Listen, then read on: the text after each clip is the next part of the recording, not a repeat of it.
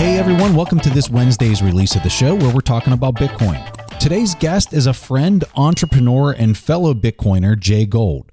Jay has been a tech entrepreneur for more than 2 decades, and on today's show, we get into a detailed conversation about many of those experiences that shaped his thinking on founding, building, and selling businesses. The last tech business that he sold for $33 million, and today he's an active venture capitalist and a Bitcoiner. For the first half of the interview, we cover his lessons learned, trials and tribulations with raising money from billionaires like Reid Hoffman, and much, much more. And then in the second half, we cover his thoughts on Bitcoin and how he thinks about it as an investment in his overall portfolio. I thoroughly enjoyed this conversation with Jay. He's just so open and candid with what he knows and what he's learned through the years. And so it's just an incredible lesson for people to kind of hear from this firsthand experience of all these different businesses that he's created through the years. So with that, let's go ahead and dive in with Jay Gould. Jay, welcome to the show. I'm pumped to talk to you. I love talking to entrepreneurs, so I'm excited to do this, man. I'm excited to be on. Thanks for bringing me on. I guess let's start here. My understanding is that you started your very first website business whenever you were in college. I guess my question for you is, are you a self-taught programmer? Were you outsourcing the code base to somebody else? Just give us some insights on how you got your start with your very first company. Believe it or not, I wasn't programming. People always think I'm a programmer. I wasn't a programmer. Yeah. I had these ideas. I use the internet just like everybody else. I'm a power user. You see me on Clubhouse and stuff and all these other things. And I saw my behavior, and I've always felt I'm very average. I don't think I'm any different than anybody else. I think most people are just very similar to each other. And by the way, when you go down a path in school on like for pre-law, you take a lot of psychology classes and sociology and that kind of stuff too, right? And so you understand the mindset of people by taking these types of classes a little bit. So when I started to use the internet, I thought I was using like AOL and the chat rooms, like the early days in the 90s, and I was like, I think this is going to be really big because of the way I felt using it. I was compelled and sucked in and drawn into this. It was addictive to me. It was like playing a video game. I was a big gamer as a kid. And I was like, I think this is a thing, and this was like late 90s in college, right? I graduated in 01. So in like 97, 98, 99, I'm having some friends that I met in like CS classes and shit that were programmers. And I really didn't have the bug for that. I wasn't really into it, but I was into wanting to build. I really wanted to build something that people wanted to use. And I saw the opportunity to build something where it could be massively scaled before I even thought of the term scale, just lots of people using it, And I just knew how I felt about using these products. And I thought I could draw people in if we added certain types of features, this, that, and the other thing. So the first thing I built early days was not social, believe it or not. I was into e-commerce kind of websites, selling things and all that kind of stuff, SEM, SEO. Learned that. There was a good foundational base, right, for the marketing side of it. Understood the users. And when I started to get into like building social media sites, that was the first thing I really did after the e-commerce stuff to make a little money. The first thing I did was I built a dating site, and I built that site and had a real early success there. Sold that probably like 2003, I guess. Were you hiring the programmers or what were you doing? You could do that back then. Today, I say to people, my path, that the way I went, I don't think you could replicate that path. Today, everybody who's a good programmer, and the way the world is with the 0% interest rates, we'll probably go in and out of like Bitcoin, as you said, with the 0% interest rates today, money's almost free. So if you're a good, talented developer, you don't need to work for me. Just go get money from somebody and build it yourself. You have your own company. That was not the case in the late 90s, right? People didn't understand how to raise money. It wasn't widely available. There wasn't YouTube yet.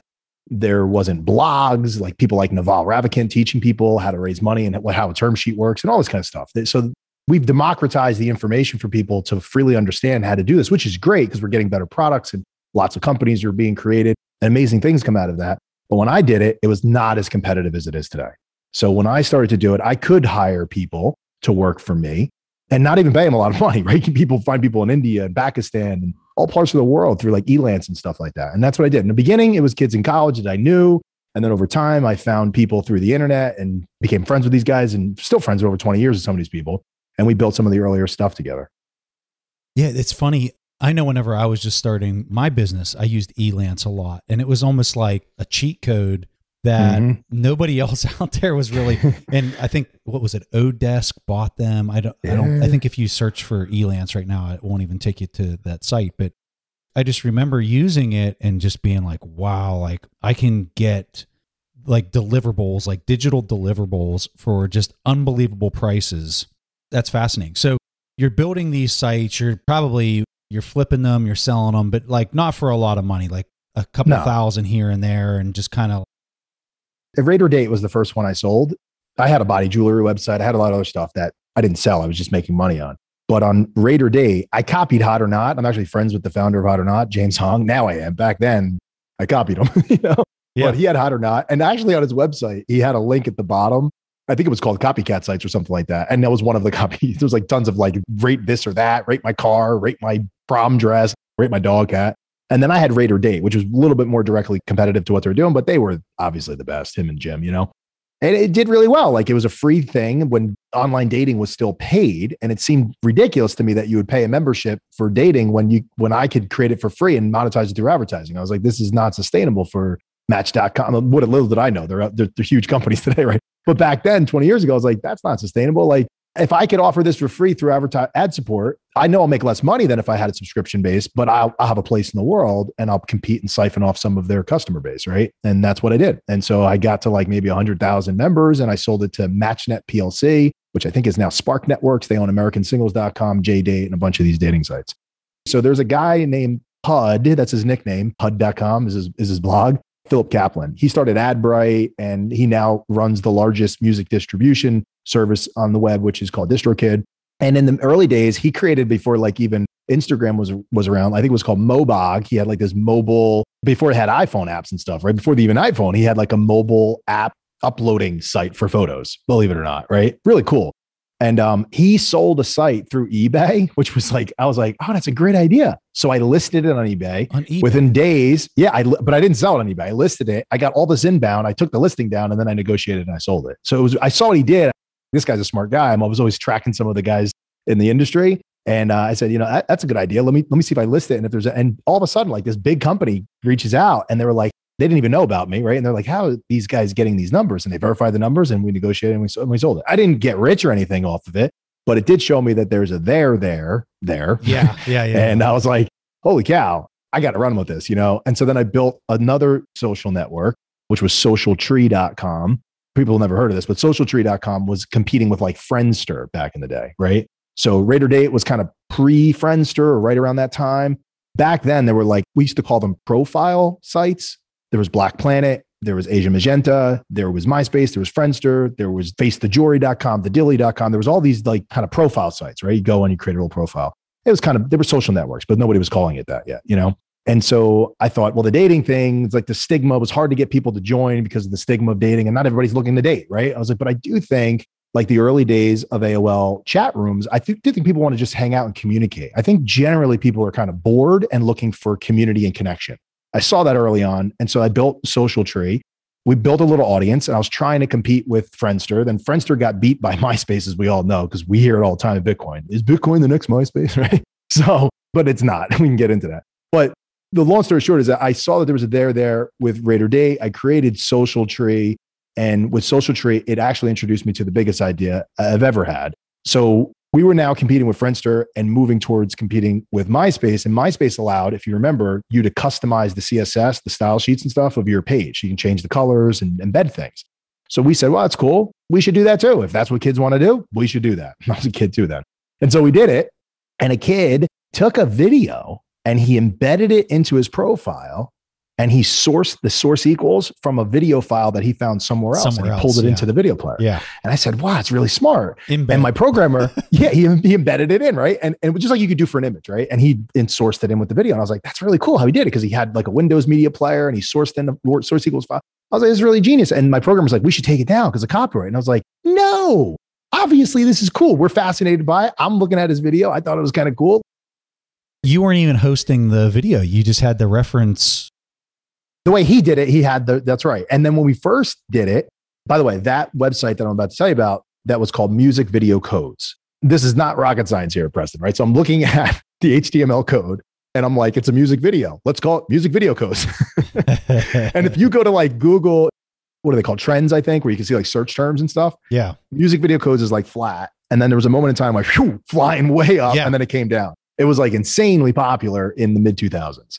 That led me to building a video sharing site, because when I put all the music videos uploaded to the site and gave everybody the codes so they can embed that code. Now you're switching and now you're hosting. That's right. Yes. So I gave everybody every music video that's ever been created. We created a directory. Everything's there. And I thought, well, this will help Social Tree become really popular. We'll have the two sister sites and you feed people in, and we'll get them coming from MySpace, but then we're like cross promote my social net. That was my master plan, was to be like what Facebook is today. I was like, oh, I never thought it would be that big, but I thought it would be a big thing.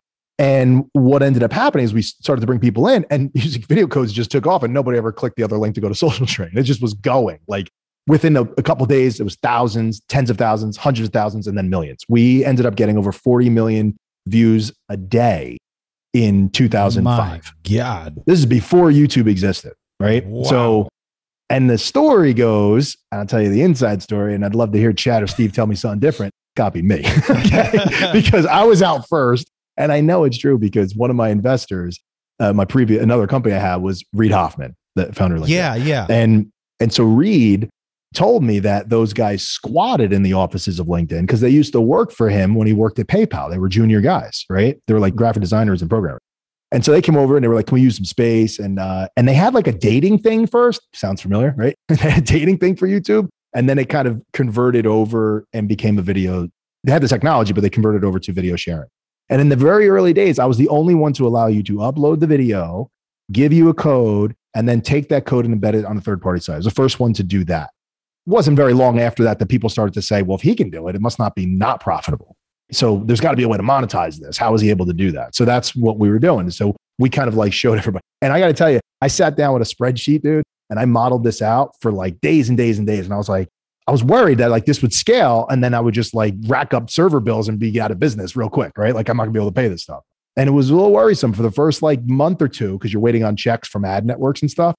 I was really worried. I maxed out credit cards. I started getting credit cards and like applying for 2,000 here, 5,000. And I was just like paying for all the servers and stuff at SoftLayer and the Planet. And I was racking up. I had like $65,000, $75,000 in debt before any checks came in. And this is just all for server space. Yeah. This was all operational costs. It was crazy how fast it scaled. It scaled fast. And my thing was this. At the beginning, I was very nervous. But I thought to myself before I pulled the trigger, I said, what's the worst that could happen? The worst that could happen is these server bills go crazy, which is not a bad thing. It means you have scale and you have traction. People care, right? The worst thing is that the advertising networks don't pay me and I go bankrupt. But then I thought about it and I was like, but I am bankrupt. When you really think about it, everybody listening to this, you're already bankrupt for the most part, right? Unless you're already rich, right? But most people, they just don't know they are. You have a job, right? You have income and you have expenses like a mortgage and a car payment. But like you're effectively, you owe everything to the bank. They own everything. You don't own anything, right? So take a risk. Worst can happen is you wipe it out. And 7 years from now, you start over, right? And I got over that really quick. I was like, if it doesn't work out, I'm so young. I was like early 20s. What's the worst that can happen? Before I'm even 30, I'll be back to fine, Yeah. And so I took the bet and it scaled really fast. And then I ended up selling that company to a company in New York City, because once I hit scale, this is Bolt that bought it. Yeah. Once I hit scale, like tens of millions of people, I didn't realize, but and I was a young kid in my early to mid 20s. Everybody started calling me, like Benchmark Capital, Sequoia, like all these venture capitalists. I didn't even know what venture capital was. Right? Yeah. So I'm like, who are these guys? They're analysts that work there, And they're all like, we'd like to get a meeting with you. I'm like, how do they even know who we are? Where are they finding me? Like, are they on these websites and they found my website but we don't have a phone number. I'm like, how do they even get my phone? It was really weird, right? But they know what they're doing. So I was really afraid. And then companies started to call. We'd like to buy you. So it sounds to me like they were getting their queuing from the hosting companies. That's probably the only way that they would be able to know. They're probably pinging these hosting companies saying, hey, which websites are just growing like crazy and how can we get the number of. What I didn't know, I know now, but they were using ComScore Nielsen. And so I was showing up #1 for music and #1 for entertainment and video and stuff. I was like #1 on ComScore. And they're like, who is this site? We never heard of these guys. So everybody wants to invest in this thing that comes out of nowhere and it's really fast. Yeah. Really. Right. So everybody contacted me. And I just didn't understand venture capital, like from a very young kid, I didn't go to school for economics or finance. I was like, it sounded like they wanted something out of me and I was going to get the raw end of that deal because I didn't know how to negotiate it. But when the guys came in with offers to buy it, that was a different story, right? It was like, okay, sense of ownership, control, these guys were talking about board seats 2-to-1, and it was crazy, and like preferred dividends. And there was all kinds of terms I didn't understand. And again, like I said earlier, the Navals of the world didn't exist on these blogs like Venture Hacks to teach anybody this stuff in like 2005, right? So how would you know? And I wasn't in that circle. So Gorilla Nation, stupidvideos.com, bolt.com. There was a lot of these kind of like mid-size internet companies that had raised some funding and stuff like that, had investors. They understood that game better than me. And the founders of Bolt were very close. It was New York City. I live in Jersey. I'm not that far from them. Lou Kerner, who started .tv and sold it for, I think, $100 million. Aaron Cohen, who was the founder of bolt.com. And bolt.com was founded in 1996 as the first social network. So I'm like, all right, these guys, they know what they're doing. So I said, well, what's the deal? So I negotiated a deal for an equity deal. I didn't get very much cash on that transaction, but I became a third partner with Lou and Aaron. And I thought to myself, I'm a third partner with these guys. This guy sold a company for $100 million. He used to work at Goldman Sachs. They went to Ivy League schools like Columbia, and they went to Stanford. And I'm like, this is like way out of my league, right? So my dad, who's a carpenter, my stepdad, he said, at the time, he's like, what are you, crazy? There's a guy offering you $2 million in cash. Take the cash. And I'm going with Lou and Aaron. And I'm like, I'm not taking the cash. I'm going with these guys. He's like, you're crazy. Like, my dad's not rich. And he's like, take the money. And I'm like, if I take that $2 million, I'm going to pay taxes. I'm left with $1 million to buy a house. I got to go find a job? No, I don't think so. I'd rather go to school. And for me, I wanted to go become a student of Aaron and Lou. And I did. Yeah. And I built a network through these guys too. Like I didn't think that at the time I'd build a network, but I built a network very quickly. Credibility, authority, network, that's what I did. And so I sold to them. We kept scaling. YouTube eventually surpassed us. They beat us, right? They came out of nowhere and they kind of beat us. That's a whole different story. And then we got sued by Universal Music. So, and because of the earlier days of music video codes, right? Yeah. It came back to haunt us and it killed the company. Jay, leading up to all this, you have lightning in a bottle. It's scaling, it's exploding. And so a person who's listening to this, they're sitting there looking at themselves and they're saying, how can I replicate this? So what in any of this was replicable versus just kind of being the guy who's in the right spot at the right time? Sure. That has, and I don't want to take away from the situation that you created because you worked extremely hard to grow this, but like, what is replicable, or what would you say the takeaway is for somebody listening to this who's inspired by the story and wants to do some of the same for themselves? I would say that some of it's luck. I would say to these people, I think success is a function of, in my opinion, having opportunities available. A lot of people don't have opportunities. Like if I was born in Kenya, I wouldn't have been able to do any of this, right? So opportunities are important, right? And even if you're in the US, there's different opportunities in different parts of the country, different socioeconomic backgrounds, all this kind of stuff. So opportunities are available to a lot of people that I had very similar opportunities that I've had to probably millions of people, right? So it wasn't very unique in that sense. It wasn't like I was born with a silver spoon. But then you got to make the right choices, Preston. And that's a function of having pattern recognition, in my opinion, and good instincts and intuition, which is based through your experiences growing up. And so for me, I think there was just, and I call that a little bit of luck. You sprinkle a luck right there. You got opportunities, making the choices, and then you need a little bit of luck. I think the lightning in the bottle is a good way to describe music video codes. But then from there, you have to then be able to have that pattern recognition to know the adapt and evolve and the iteration of building a product to scale. Because it's not like you had that one thing and then it was like, there's a lot.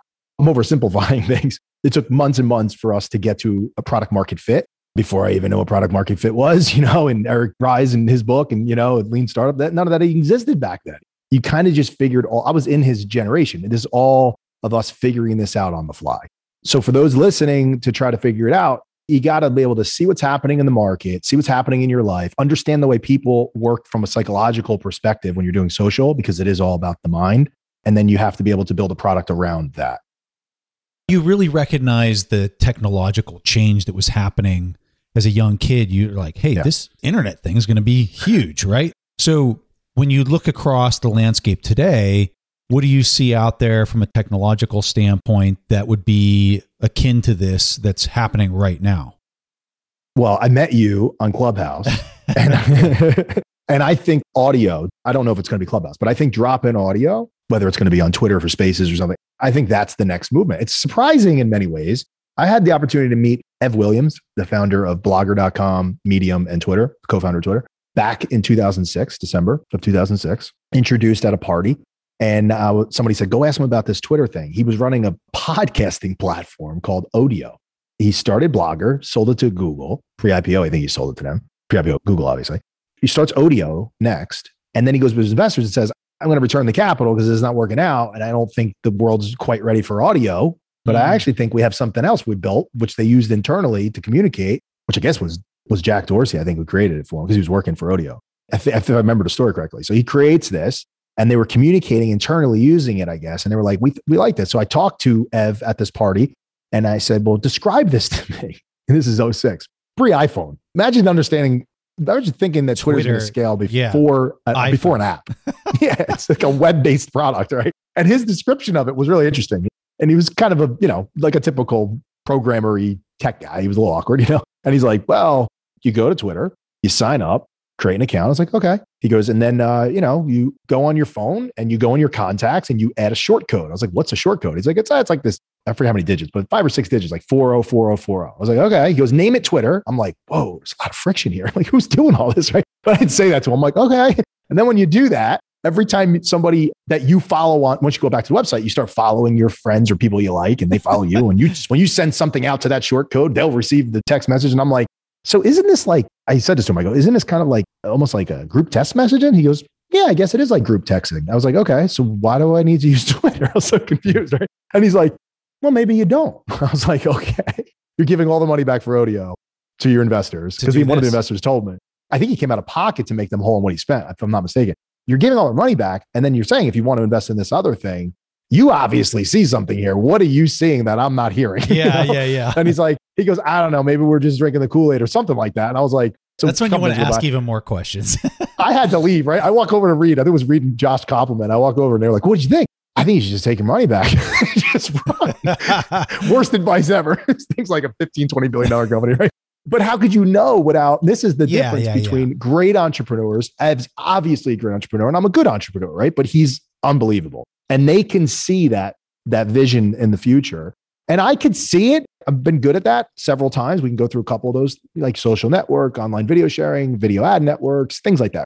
But he's been hitting it every time. And every one of these companies are like billion-dollar companies. So he was able to envision that he probably envisioned it's going to go to mobile in the future. And I couldn't understand that, I mean, he was talking about mobile, but he's talking about it from a text message perspective. And I think in his mind, it's like we think about Bitcoin, it's only going to get better. This isn't the end of the road. He's envisioning like the growth story in the future, the secular growth trend of internet usage and adoption and speed of the internet, which I did with online video desktop, right? When I was doing the video sharing site. Everybody was like, oh, most people don't have broadband. I'm like, but the penetration growth numbers are going up when you look at Forrester and stuff. They were seeing it in application there as a messaging within their company. And it's completely different when you're seeing something versus somebody just explaining. Like he was just telling me. Yeah, exactly. I didn't use the product. And literally, if you look at my account, I think I joined a few months after I didn't even join that day, right? So if you look at my account, I think it was like March of 07 or something like that. I met him in December of 06.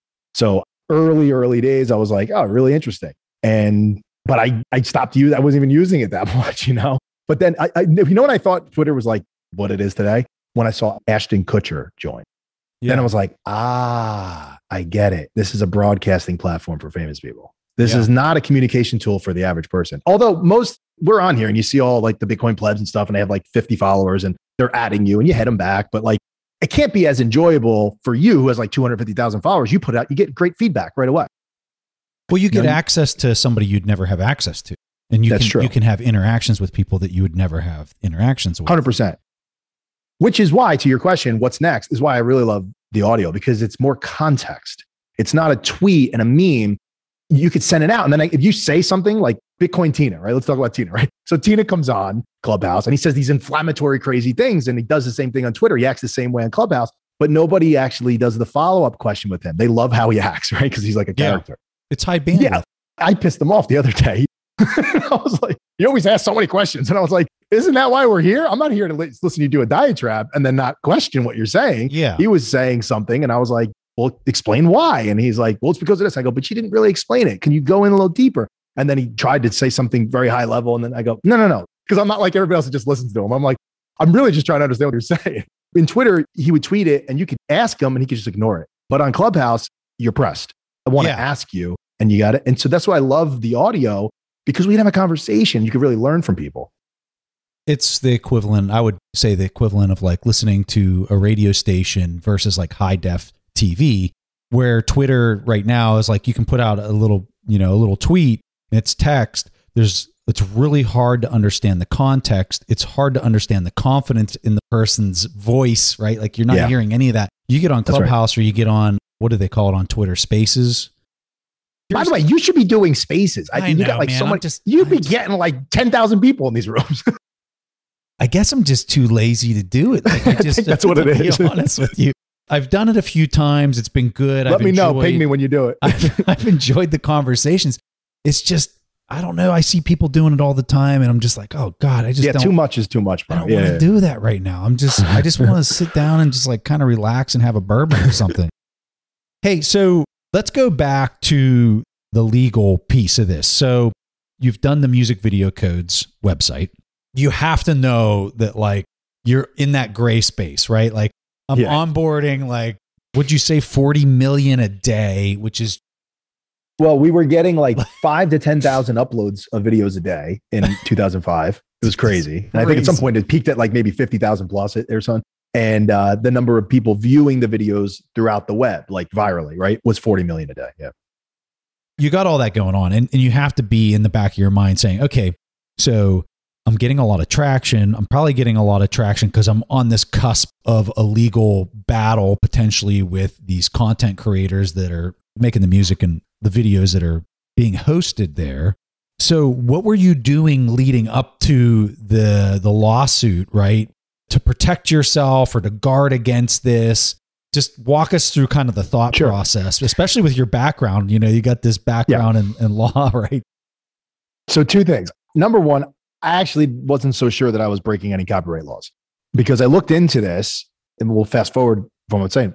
About 2 years later, I sat down with Wendy McGrath, the CEO of MTV Networks. And so what I suspected was actually true because I Googled and did all these searches and I talked to lawyers and I couldn't find a license agreement for music videos. I could find it for audio music, but I couldn't find it for music, right? Music video. Yeah. Yeah. You can't find music video licensing agreements anywhere. They didn't exist in 2004 and 5. So I thought, is it promotional value? Because they do call them promotional videos. And the interesting part was you have labels that are major labels. You have the Universals and the Sonys and the EMIs and the largest, the big four. And they have smaller labels underneath each of those. And those smaller labels found out who we were too. And they would send, it was so funny, it was like old school stuff. They would send you CDs of their new artists. And they would give you on the CDs their music videos. Please put this on your website. Meanwhile, a few years later, their parent label suing me. And they're giving me the stuff and saying, please put it on the website. So they're not even communicating left hand, right hand, right? So I didn't even think it was necessarily illegal because I couldn't find anywhere that there's licensing. There's no one. But at some point before I even sold the company, Universal reached out to me and they said, we don't have a licensing agreement for this, but we need to put one in place with you because of the scale of it, right? And I was like, that doesn't make sense if you don't have it. And they were like, yeah, well, we need to define something. So they gave me a licensing agreement. I said, well, how am I going to pay licensing fees for all the stuff that's on other websites? The stuff that's on my website I can track, but I kind of lied. I was like, I don't really know how many views those are, right?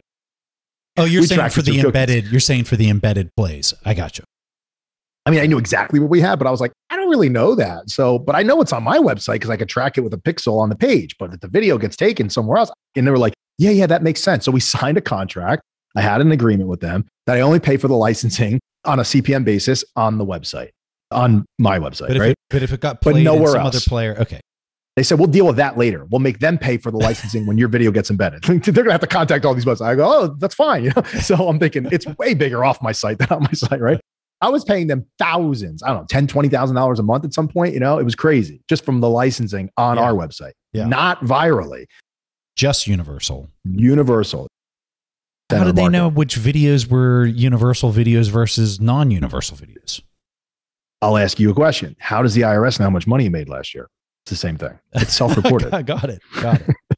And they could audit it, right? Like if they wanted to, because under the contract, they could come in, audit the servers, but the burden of proof statistics. Is like crazy. Yeah, I got you. They were happy to get their $20,000 a month or whatever these numbers were, right? Yeah. So they were like, whoa, this is crazy, right? So they weren't getting that from any video company, right? For music videos. So when I sold it to Bolt, I told Lou and Aaron, I have this licensing agreement. It's in place, but we got to keep this. They threw it away. They sunset my website. They merged the traffic into bolt.com. In the 2-month period, I was the one that ran the product for them because I was the product developer guy kind of, my role in the beginning of the company, I think was like VP product when I first came in. Eventually I became the president of the company, but I came in and I basically reshaped the entire social network into a video sharing site. So they weren't concerned at all. Like they weren't thinking like, I mean, Universal's going to stop seeing the check show up. I said, guys, you can't just not write the check. Like, what are we doing? Because like weighing it down maybe, but like you can't just cold turkey. Like it's, and within like a year, they filed a lawsuit against us, MySpace, really Fox, because they bought MySpace. So they sued us, Fox, and Sony, their competitor. Sony owned what is now Crackle. Then it was called Grouper with an R. So they sued us, the three of them, might have a fourth one in there, but they sued the three of us for sure. I mean, if you just Google like Bolt.com, Universal lawsuit, this is all kinds of articles in the Times and Financial Times, New York Times, it was everywhere. Wall Street Journal. It was a big deal. If I'm not mistaken, I want to say it was $150,000 fine per occurrence based on their way they would have done it with the lawsuit. There was, and that's, I think it was like $1 billion plus if we had to pay the fines at the end. It was not so it's impossible to pay. It's just a total stop. Everything you pulled down the site or? No.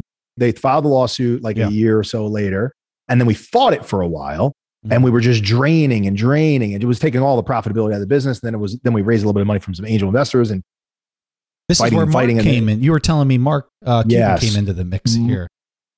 Mark Cuban, I reached out to Mark on his blog Maverick website. He has like his email. Anybody could email him. He'll probably write you back 10 minutes. Like he's pretty cool like that. But I went back and forth and he was writing a lot about YouTube, which I think he was a little salty, to be honest, because he did broadcast.com and he sold for $5 billion. And YouTube was like, this trajectory, they didn't sell yet when he was talking on his blog all the time. And he's like, there's no model here. And he just didn't like what they were doing. He thought that they were building the business on the backs of, I think, copyrighted content. And he was a copyright owner because he owned the HD, I think HD Net was the name of it. Remember he had the TV thing? Yeah. And the movie business. He had the movie business with Wagner.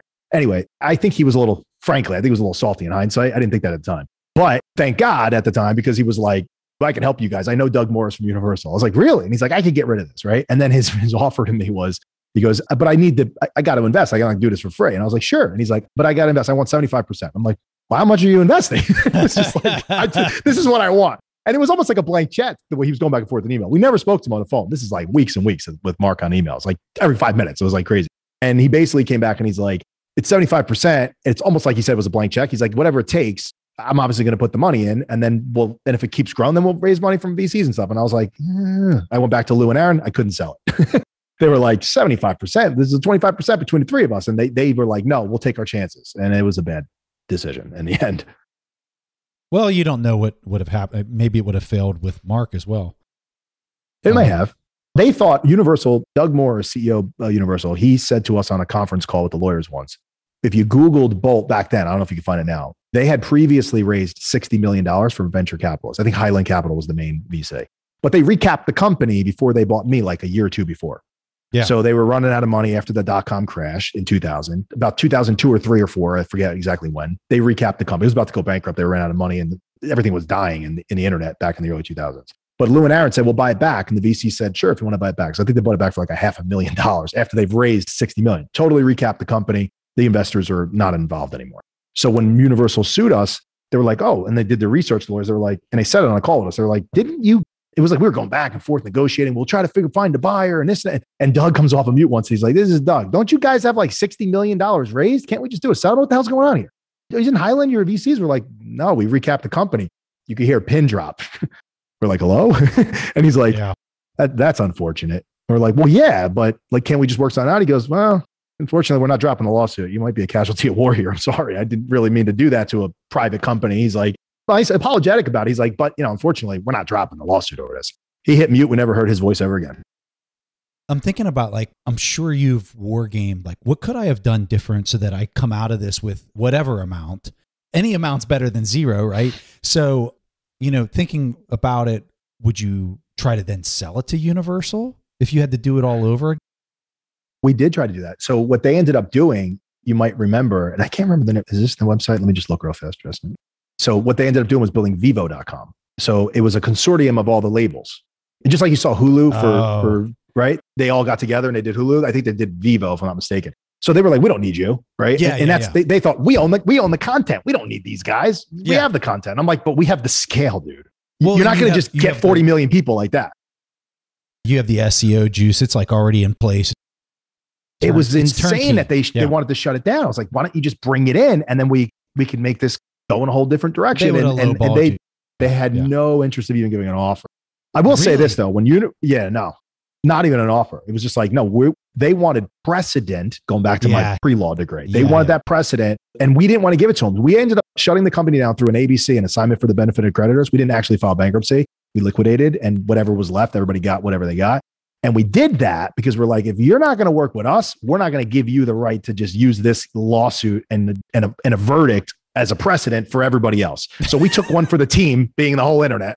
And what ended up happening was Viacom sued Google. It's like war stories. Viacom sued Google for YouTube, and Google ended up beating them. And I remember it was like maybe a couple years after we were done and I was moved on to the next thing. And I remember reaching back out through like instant messenger back then to like Aaron or Lou. And I was like, look at this. It was like a 10K filing. They ended up spending $100 million defending it at Google. Oh my God. 100 million. I was actually happy to see that. I was like, we would have never been able to do that. We were trying to go the distance. Eventually, it would have been inevitable. That's right. Yeah. Inevitably, we would have gotten shut down.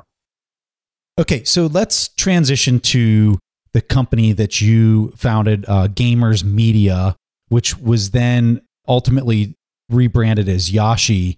This was your really big win, right, Jay? Yeah, this was again, YouTube sold for 1.5 billion. We did the back of the napkin, Preston. We're like, well, if we have this much traffic and they have that much divided, oh my God, we're worth a few $100 million, and then worth nothing, right? But in between those two companies was a company called WikiU. So on the heels of this was going to be shut down. A guy named Raj Kapoor, who was just a guest on my show recently, the founder of Snapfish. At that time, he was at Mayfield Fund. So he had one of his investors was Mayfield for Snapfish. He sold Snapfish for. Reed was involved in this too, right? Reed Hoffman.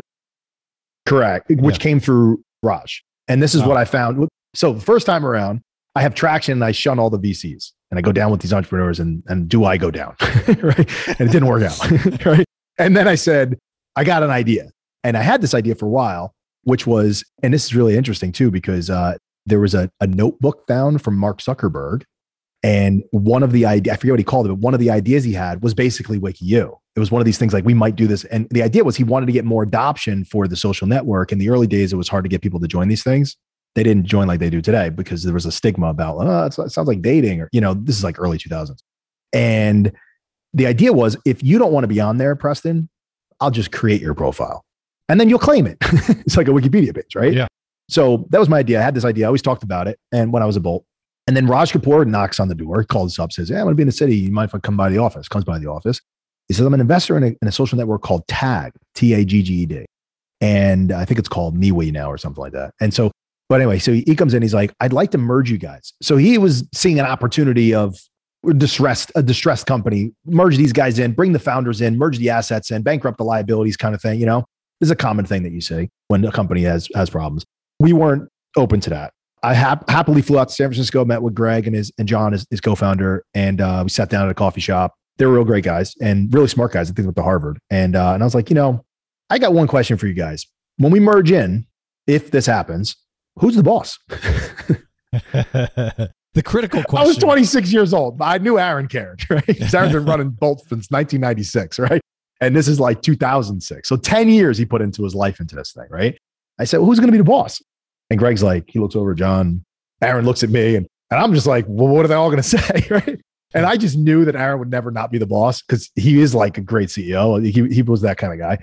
And they were like, I go, this isn't going to work, is it? And he's like, everybody at the same time, like, probably not. It's just like we wasted our time flying out. So we come back to New York.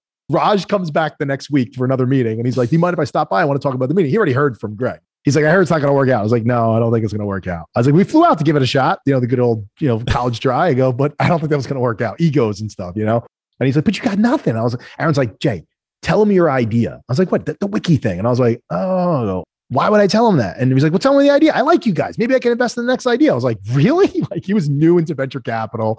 And so he was trying to make investments, I think. And you really should invest in people, not ideas, right? No doubt, and so we were great entrepreneurs that scaled businesses. We demonstrated that we have the ability to do that. He wasn't, execution-wise, he wasn't worried about our ability to execute.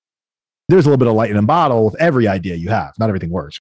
But anyway, I tell him the idea. I said, this is my pitch. If MySpace is your autobiography, then WikiU is your unauthorized biography. And he was like, wow, I really like that. And then I explained how this would work. We would get into the details. When you're raising money, by the way, I think everybody needs that. They call that a high concept pitch. You need 10 words or less, like an analogy of some sort that clicks. And they're like, I get it. And you want them to put the pieces together because they feel smart, right? Like, oh, I got that. And if I got it, then everybody else would get it. And it has to be digestible and easily be repeatable to their other partners. So it was easy. We said WikiU is the biography of every person on the internet. Everybody creates everybody else's biography. And in a world in which everything is digital and we can keep a record of everything, why is it that my mother, there's no record of her, and in 25 or 35 years or 50 years, her descendants, great grandkids and stuff, they'll never even know what she did or who she was other than oral history. I think that's crazy. Like, we live in a world where they have Wikipedia. So Raj says to me, he's like, I like it. I want you to go meet with a guy who might know a thing or two about this. And I'm like, all right. He goes, let me set it up. So we fly back out to San Francisco and we meet with Jimmy Wales, the founder of Wikipedia, and Gil Pencina, who was the CEO. And the real thing was, number one, will you invest? Right? And Jimmy's like, no, I can't. I was like, okay, are you guys going to do this if we do it? Because I mean, they had the scale, right? It was just, there's no point in trying if these guys are just going to copy it. And he goes, we don't control Wikipedia. It's like Bitcoin. It's decentralized, right? He's like, so at this point, it's open source. Like, everybody else is controlling it. So the community may do that. He's like, but I can tell you that's probably not going to happen, as you probably know. He said this to me. He goes, because I create a profile for Preston Pysh, and I can do that because there's notable articles about you and all this stuff. So it has to be a notable person to remain there, or the editors will take you down, right? So you just can't create profiles of people that there's no record of if it's true or not. And he's like, how are you guys going to manage the truth? I was like, yeah, we don't know about that. We never figured that part out. That's why it failed. But Raj liked it. When it got blessed that it's not going to be copied, we don't have to worry about a threat of competition from Wikipedia. At least we didn't think we did.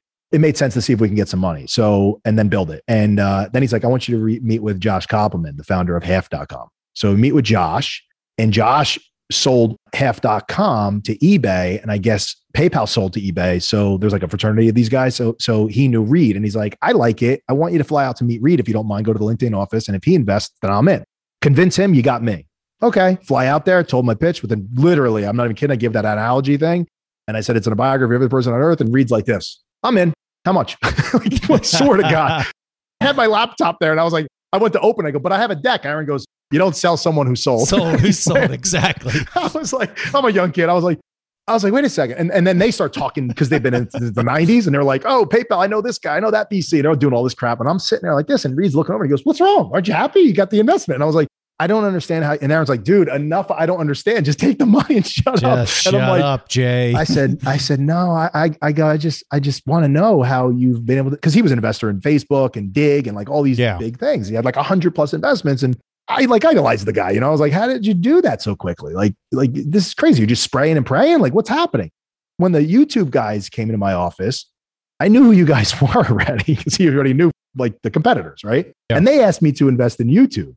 And I said, sure, I'll invest. Why don't you go meet with Roloff Botha over at Sequoia Capital? He used to be at PayPal. It's this whole PayPal Mafia thing. Yeah, heard PayPal of, right? Mafia. So they send the former PayPal junior level guys who are running a scaling product called YouTube from LinkedIn over to Sequoia. And they say, yeah, it's interesting. We'll make the investment. And I think they upped the valuation. And when it went back to Reed, they said, we're really excited. They said, yes, they'll do it. But they want to increase the value. They want to increase the amount of capital going in, but without diluting us, they're just going to increase the valuation. And Reed was like, okay. I don't like that valuation. I think I'm going to pass, but don't worry. They won't not invest. I'll talk to Roloff. It's not a big deal, right? You don't need me, He goes, I ain't making that mistake twice. Great entrepreneurs. Like, there was actually a third co-founder people don't talk about, Jawed Karim, right? So there's the 3 co-founders of YouTube. He liked them. He liked the market. He liked that it was starting to scale a little bit. And, but he didn't like the valuation. Didn't like the valuation. Isn't that crazy? He's like, it's so dumb. He goes, in the end, what matters in venture is getting it right. Because if it's right, it's multi-billions, right? And the only reason this didn't remain private is because of all the labels, right? That's why they had to sell too. Same issue that I had. You had to get out or you had to deal with lawsuits.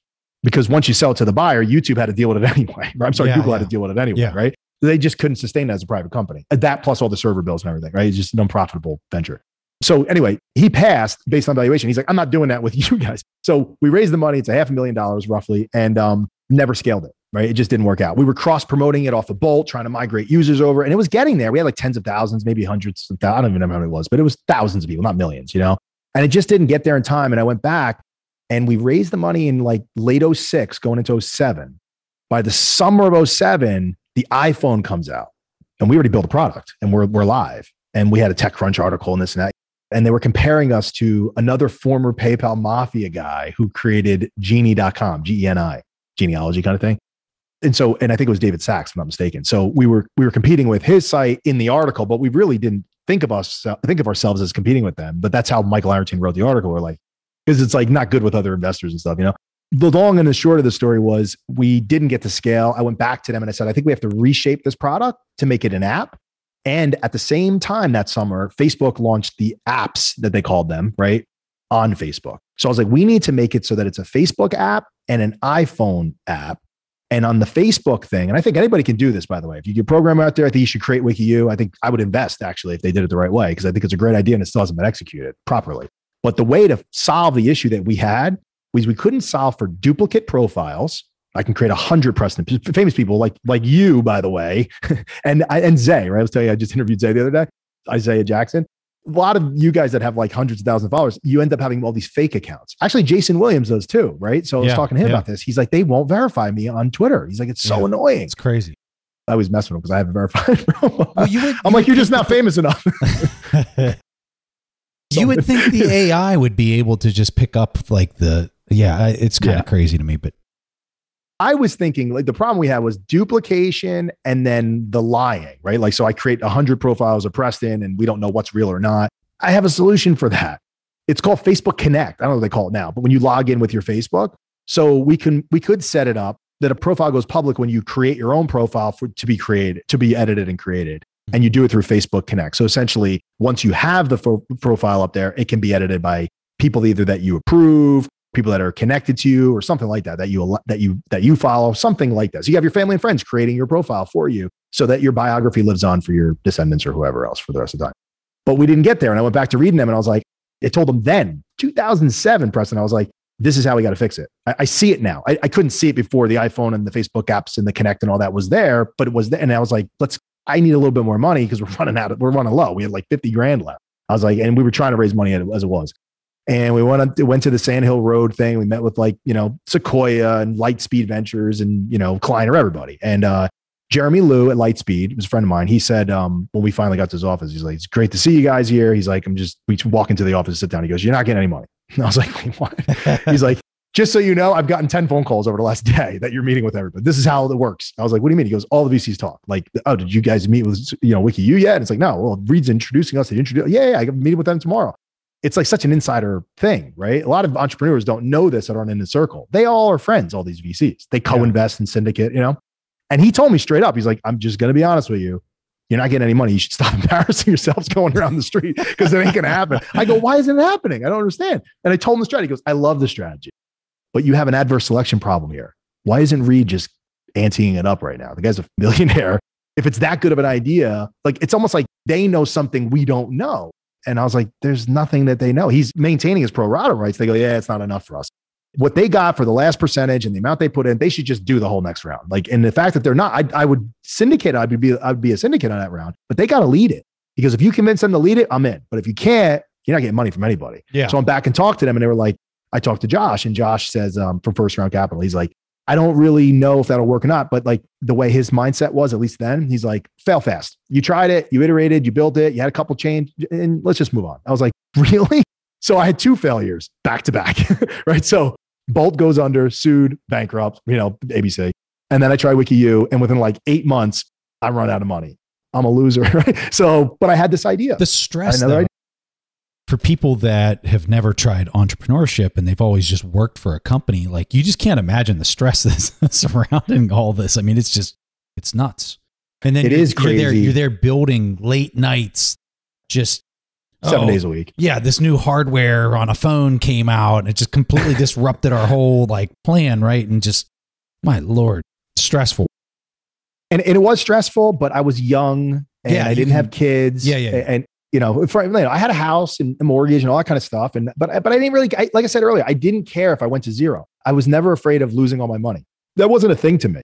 As we know, they just keep printing more of it. So I always thought that before I even thought about inflation. I was like, they make more money all the time. I could just get more of it. It's not like it's a zero sum. It's not like the money goes here and I can't get it. There's going to be more to make. And there's always opportunities. You can create new things. I was never afraid that this is a one-shot deal in anything I've ever done. That's just the way my mindset was. And I don't know where that comes from, but I was never afraid of that. I'm still not afraid. If I lost it all, I know I can make money back. I'm not worried about that. Anyway, long story short, that failed. And I go to my girlfriend who I met at Bolt. She's now my wife with 4 kids, right? And I said to Kate, I said, I got an idea. She was our number 1 salesperson at Bolt. And nobody knew we were dating for a while when I was there, trying to be as professional as I can in front of everyone. But this is all unwinding. The business is getting shut down, the first one, and the next one's not working out. We're not getting any funding. And I said, I got an idea, but I mean, the track record doesn't look so good right now, babe. But you got to trust me on this one. She's like, what's the idea? I go, so I kind of popularized video sharing. And it's happening on YouTube, but it's not going to be the only destination for video. You have to remember, back in the early 2000s, if you went to CNN.com or Fox.com, they had subscriptions to watch the videos. I don't know if you remember that. Yeah. Right. Yeah. It's crazy. Like, I'm going to pay you to watch the video content because they didn't have a lot of video advertising to support it. I said, why don't we build a video advertising network so that they can be supported and there's no more subscriptions? Doesn't that make sense? And she's like, okay. And she was doing like 6 million in sales at Bolt. I was like, let's go, let's rock. So I went to her father, my now father-in-law, and I said, will you meet me in Soho for lunch? So we go into the city. I sit down with him. I said, I would like to ask for your hand in business. And he's like, what's this guy about to say? I've only been dating his daughter for like 8 months or something. And I'm like, and he's like, in business? What are we talking about? And Kate was here at the table. And I said, I want to go in business with your daughter. And I was like, and I don't want to do that without the consent. I don't need your consent, obviously, but we're dating. I'm close with the mom and dad and this and that, and aunts and uncles that go to Christmas and all that stuff. And I was like, I've had 2 failures back to back. I can't guarantee a success. I will guarantee you I'll give everything I got. That's how I am. And I'll work as hard as I can. I will work 24 hours a day. I will tell you there's going to be good times. There's going to be a lot of bad, rough times. And I was saying this to her as much as I was saying it to him that day. I said, so if you think this is because he was a teacher and his wife was a teacher, and I think that in their mind, they're like, go to work and they put in 38 years and have a pension from their time. And very, very different. Yeah. Totally different mindset. And I think he wanted his daughters to be teachers. Kate was an English. My wife was an English major, when she went to Boston College. And so I think that was the plan, at least. Obviously she has a different outcome than she would have been a teacher because she did this. But I said, I go, the opportunity, it's an asymmetric risk thing, right? I was like, the opportunity on the upside is worth what it is on the downside. Worst case scenario, Bob, is it doesn't work out and we just get jobs. That would have never happened for me, but for her, she maybe just got another job, right? So he leans over and he's like, no eye contact to me, right? At this point, he looks at his daughter and he's like, so Julia, whoever her name was, that you went to high school with, she works at Google. I can reach out to her. I still keep in touch, and they're always hiring. And I was like, hello, what are we talking about? I was like, Bob, are you saying you don't want to do it? He goes, it's up to her. And I was like, okay, you guys talk about this. I know I'm doing this. It's either going to be with one of the guys, Aaron or Lou, or it's going to be with you. I'd rather be with you because I knew I wanted to marry her, So I was like, so either way, like we're going to be together, It's not like this girl and then, and you'd break up in the middle of it. I knew I was going to marry her. I just didn't want to propose and get married in the middle of all this happening, Like you said, it was a stressful time. And so we went down that path, we built it. And my way to get into the what I believed that it would grow into, Preston, which it did, I didn't know where it would end because that's the iteration of adapting and evolving in technology. But I knew that we needed to start in a niche market that we can own. And so we at Bolt had that social network / video sharing site, but we also had a good sales team there. And so we repped miniclip.com, if you ever heard of that gaming site, the largest gaming site in the world. We were the exclusive sales force for them at Bolt for US sales. We also repped RuneScape and a bunch of other large gaming sites. So I said, well, this is getting shut down, Bolt, right? It's going away. And WikiU's gone, right? Like that's not going to work out. Let's just reach out to all the gaming sites and sign contracts with these guys, rep the inventory, and then we're basically an agency. I go, this is not that complicated. We have the relationships, we know all the advertisers, and we just got to build a business around it. We did that initially, very services agency-like in the beginning. We would do homepage takeover banners and things like they call them advert games where you make a game. We did one called Oscar Mayer Deli Creations, which is a thing they sell in the store, right? And it was like the hands putting sandwiches together, as you're playing, and, you click you grab the bread and you get, this whole, and it gets faster and faster round by round, and it was all branded Oscar Mayer. So we did a lot of that kind of stuff, Kraft, Disney, Underoos, the underwear. Like we did all these games. And I was like, this is terrible what we're doing. It was great. We're making a lot of money, right? It was very profitable. Day one, we were profitable the whole time we ran that company. And the revenues were growing really fast. I thought year one, we'd do like 3 million in sales based off of what we did previously and the relationships. But what I didn't see happening, we started the company in July, I think it was August or July of 2007. By December, we had no sales, right? I was like, this isn't working out, right? We finally get a sale in January of 2008. And in that first year of 2008, we only did $750,000 in sales. So it was basically me, Kate, and a couple contractors remote, and I was like, this isn't working where I thought it was going to go, but it's an income and I'm making a lot of money and that's cool. But I don't see, hold on, I got a thing here. I don't see how this is going to scale the way we're doing it. I was like, we have to get to more automation. And this is before RTB, real-time bidding and all this kind of stuff, right? Before you saw the programmatic buying. But I knew that that's where it was going to lead to. And about a year or so later, like Pubmatic and Rubicon Project came out and some of these platforms. And we started to get connected with these platforms. We started to build technology with the profits. We hired programmers and we built out a real platform. And then we changed the name to Yashi because it kind of had like a gamey Asian, it's an Asian name in India, female name. And I was like, it's got that Asian gamey ring to it. Almost sounds like Yoshi from the video game with Mario and stuff. And so the gaming community accepted the name. And then it was kind of like this just ambiguous name. It didn't mean anything. It was like Yahoo, And what people didn't realize is that Yashi was owned by Yahoo at one time, 1995. They owned the domain name. So who knows? Might have been Yashi. So we started that business. And in 2008, we did like 750,000 in revenue. By the time we sold it, we were doing like 36 million in revenue. So we just kept scaling and scaling and scaling. And then it started to scale a little bit faster as we started to kind of automate things a little bit. Amazing. So I saw that early on. I was like, this video thing, I don't think it's going anywhere. And a lot of websites and blogs and everything are going to want to monetize this. So we just got to lock them up, started in gaming. We moved outside of gaming and then we went from like services to more automation by the time we sold it. All right. So talk to us about the transition to you becoming a Bitcoiner. What was the time frame that this started coming on your radar? How did it come on your radar? Take us to your, I guess, core story. The first time I heard of it's actually funny. I interviewed Howard Lindzen, first investor in Robinhood, put $1 million in. They went IPO today for $100 million. I retweeted my interview with him today. And like, good for him, bro. It's unbelievable. He learned about Bitcoin. And on an interview, I asked him, and it reminded me of my story because it's so related. It's crazy. I said, how did you learn about Bitcoin? Oh, no. This is the question I asked him. I said, what percentage of your net worth is in Bitcoin today? First, I said, do you own it? He said, yes. Like, which percentage of net worth? He says, too much. I said, okay. He doesn't want to tell me, right? I was like, okay, it's fine. I got you, I said, is it because you just haven't sold it and it keeps growing? He goes, yeah, basically. He's like, I bought a small amount a while ago and it's becoming a larger. He's like, I probably should sell some of it. And I was like, no, don't sell it. Just leave it alone, right? You did great. I go, but what's your favorite book on Bitcoin? Like Bitcoin Standard, Hard Money You Can't Fog Away. Like, what do you like? I never read a book on Bitcoin. I was like, what do you mean you never read it? What do you know about Bitcoin? Tell me, what do you love? What are your attributes? He goes, Fred Wilson told me to buy it, so I bought it. I swear to God. Wow. I was like, how did I learn about Bitcoin? Fred Wilson. Not personally. I've read his blog, avc.com. So first time I ever heard about Bitcoin was from avc.com, Fred Wilson's blog. He was talking about it maybe in 2012, probably the first time I really read about it. But I was very skeptical because, again, I'm very skeptical of venture capitalists. So I was like, well, why are they talking about this? What is the nefarious angle that they have? Like, are they, right? Like, are they pumping and dumping? And I can't imagine it's the Bitcoin itself that they're pumping and dumping. They want Bitcoin to grow because how are they going to make money? They're not going to just, as a venture capitalist, just buy Bitcoin and hold it for their LPs because the LPs could do that. It's not own the Bitcoin. It has to be some tangential thing. It's like BlockFi, right? It's all this other stuff, right? Like and that didn't exist then. But I was like, there's got to be an ecosystem that they're hoping develops and they're going to invest in the ecosystem around this coin. So I'm going to buy the coin like the sucker and they're going to invest in the company and make all the money. I'm not buying this coin so that you could go and create your companies, pump it, and then dump it into an IPO or an exit. I was like, that doesn't benefit me, Jay, you're seeing that right now. You're seeing this right now in 2021. You're seeing people take that same mindset, right? They're like, it just can't be that easy. There's no way I can just buy Bitcoin. It's always going to happen. It's going to get worse as the price keeps going higher. I know. Too. I mean, I'm saying this in 2012. Look at those prices, right? And at that time, there was two things that prevented me from wanting to get in. Number one thing was I thought, I'm not in the inside club of what's really going on here, right? So I just, that's how I felt. I was like, I got to figure it out. I don't get it, right? Yeah. I didn't get it, right?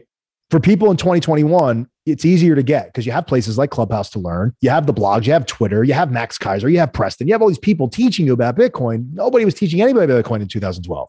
It was this magic internet money, right? And it was like this nefarious thing that it felt like. And not only that, the market cap was so small. Oh yeah, it just didn't seem stable. It just didn't seem that. It wasn't the price per. I don't care about price per because I understand stocks, right? So that doesn't matter. It's all about what it divides into and stuff, right? The market cap was too small. I was like, this is nothing.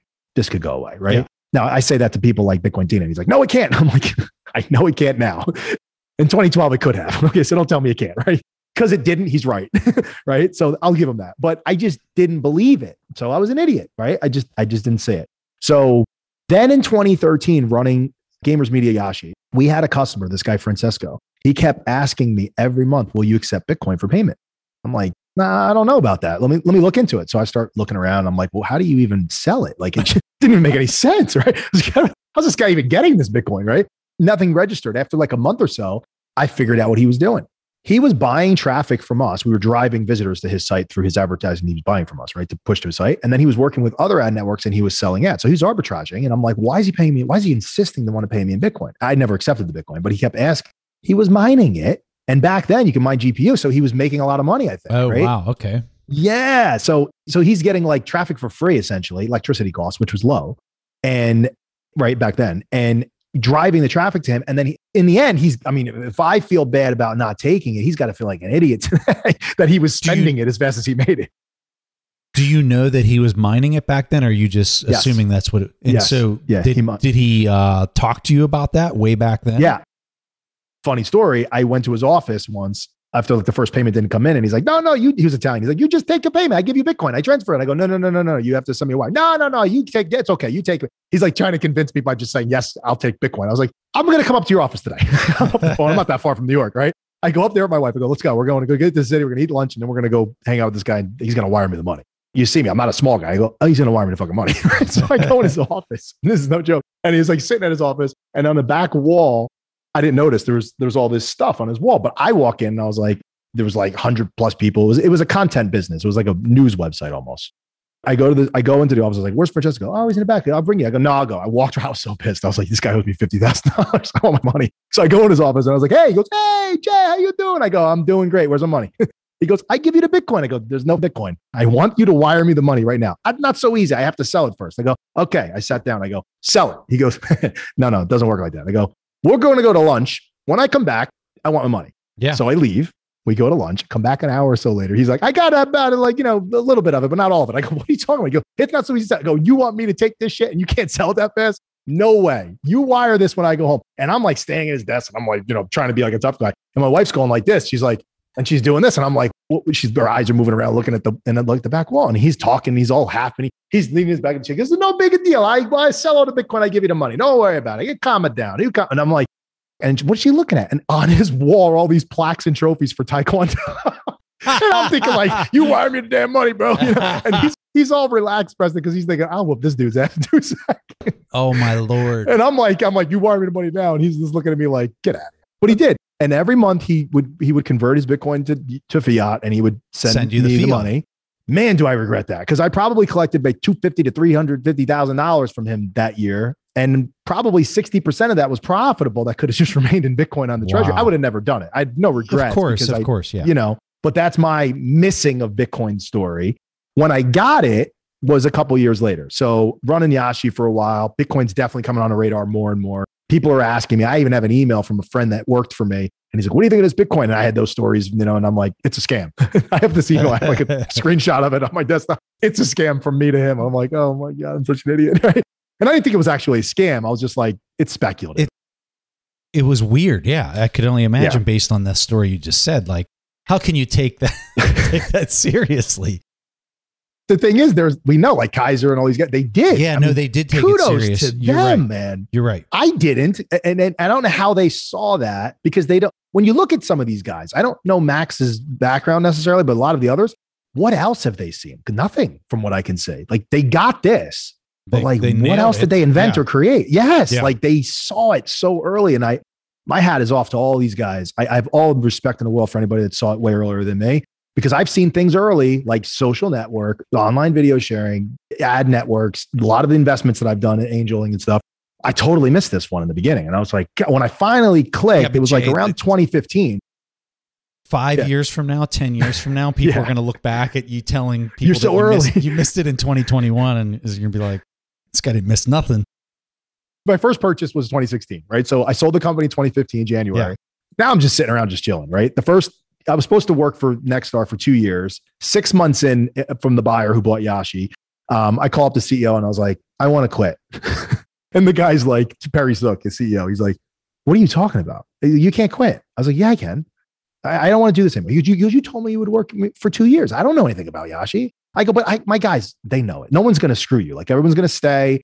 I could be an advisor, whatever you want, but I don't want to do this anymore. He goes, why? I go, because you've taken over 2 of my conference rooms with auditors every day.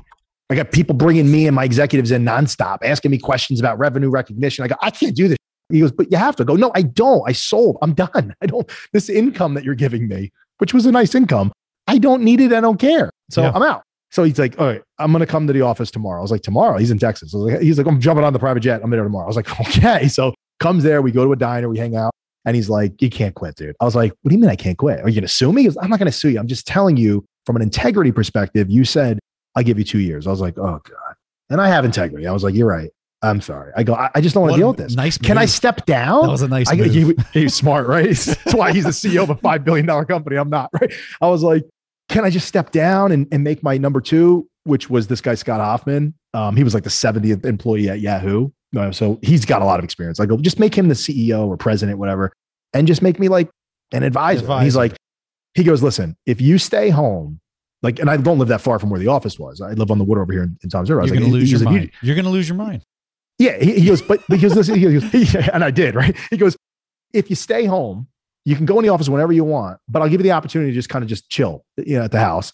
But you want to talk about petty? He's like, but I got to cut your salary down. I was like, I don't care, dude. You don't even got to pay me, Perry. He goes, no, you have to be on payroll because I need the NDAs in place and the non-competes and all this non-disparagement, all this stuff that we sign, He's like, that's all got to remain in place. I go, dude, whatever you need to do, right?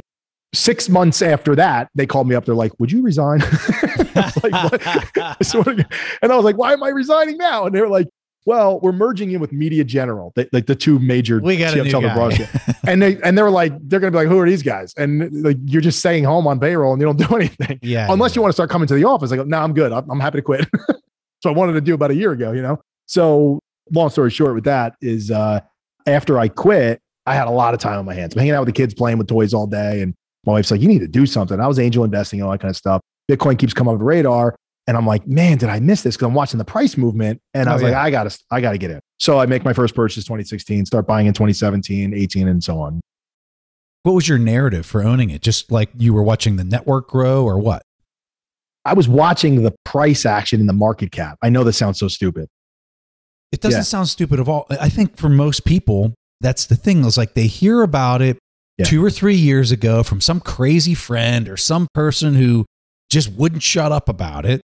Yeah. They know what the price was when that person was there talking about it. And then they reassess 3 or 4 years later and they're like, Hoddle tells me, I become pretty good friends with Hoddle, right? And he tells me, he's like, it takes 3 touches in his opinion. Not everybody's the same, but it's like that 3rd touch is when you're like, what am I doing? I got to go in. The first touch, I forget what he said, the exact, I wish he was here, he could say, but the first touch, it's like, this is a scam, right? The second touch is like, I missed it. And the third touch is like, I better get in before I really miss it. It's something along those lines. And he's right. Like the first time I saw it, I thought, it's highly speculative. It's not going anywhere. I could lose all my money in this, right? The second touch, I thought I was like angry about it. And then the third touch, I was like, I can't be an idiot here. Like I got to do this. So I didn't put a lot in 2016, but I put some in. I put a little bit more in. And as everybody will say, I should have put more in earlier. As you know, and what happens is every time I buy more and more and more as it goes up in price.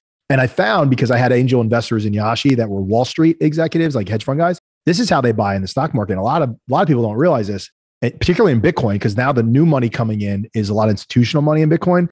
And I kind of have an idea the way these guys think. They buy on momentum. So what we've been at for the last few months, it's sideways, and it will remain this way until the catalyst goes one way or the other. They're either going to short if it starts to drop, or they're going to go long as it starts to go up, because nobody wants to miss the momentum. That's just the way it works in Wall Street. And that was kind of the way I started to think about it. I was like, I got to get into this. I'm not worried about it dropping because it wasn't that low to begin with. And I definitely saw that this has the opportunity to scale in terms of like network externalities, which is most of my businesses were based off of. I got that. What I didn't really understand until probably in the last 6 months, becoming friends with Hoddle, I kept thinking of it as a network effect business like social networks. And Hodl's like, no, no, no, no. This is a monetary network, not a social network. We could have 500 people in this thing and it could be worth $10 trillion because of all the billionaires just put their money in, it goes up, right? And I was like, I thought about that, but that seems really unstable if it's a small number of people, concentration risk, But he is right. It is a monetary network. It's not a social network. So when people say there's only like 100 some million people that own it, that doesn't matter. What matters is the substance of the people that own it and the dollars they're bringing to the table. Because every dollar is the participant, not the people. Yeah, and I think he's using a more extreme example in what he's saying, but I agree with him 100% in that people that want to deal in exchange of value in a unit that can't be debased, as that trust in that system and that it's unmanipulable moving forward, you're just going to have more people that want to participate in a network like that, especially if the underlying value keeps appreciating because more and more participants want to use it. So yeah, I'm with him. What I didn't understand earlier on Bitcoin was the stuff that's the most important stuff. Like when I started to buy, I mean, it's crazy. I was buying it and I didn't fully understand. I think most people do that. They buy when they don't fully understand. Yeah, I agree. And they buy out of FOMO and all this other stuff, right? And then when you own something, that's when you really start to do your research on anything, right? It seems, at least for me, I researched enough before I buy something, but once I'm in it, I'm really researching because my money's in it now, right? So now I have risk, right? There's risk capital involved. And what I didn't understand early on about Bitcoin was really like that it is the hardest money, right? That part like totally escaped me in the beginning. I just saw it as if you were buying like a stock. It sounds so silly, but like that's kind of how I thought of it. I was like, this is an asset class that's taken off, right? But when people talk about the shitcoin, which I never got into, the only thing I ever bought was Ethereum because it was a real close, not close, but versus anything else, it was a close competitor, right? And I was like, well, it's not so clear to me what will end up winning. And the Ethereum argument made a lot of sense to me because whether you believe in the DeFi movement or not, there is an ecosystem built on top of Ethereum, is my thinking at the time. What I realized is that it's not truly decentralized. And that part escaped me in the earlier days, right? I sold all my Ethereum, right? But I had Ethereum. It was my second, I had probably 20% Ethereum in terms of the dollars invested and 80% in Bitcoin. It's 100% Bitcoin now. I've never bought any other of these shitcoins. I just thought, again, just like the VCs calling me, obviously I don't know enough about what's going on. What I realize now, it took me years to figure out, the last year or so, is it's the pre-sale, right? Like the VCs and all their inside buddies are getting these things at like under a penny, and then they bring it to an ICO or it goes public essentially, and everybody else, they're dumping it on them for like 3, 4, 5 cents or 10 cents. After they market the living hell out of it. Yeah. That's exactly right. Yeah. And it's like, and they're like, oh, their coin does this and that. I've learned this through like the guys on Clubhouse, actually, the narrative at least against it, which totally makes sense.